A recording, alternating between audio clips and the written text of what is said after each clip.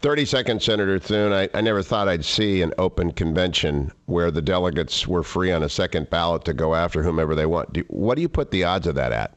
You know, I've always said, every time they talk about this, when the media talks about it, every 4 years, I say, no way that'll ever happen. And if it ever could happen, this could be the year.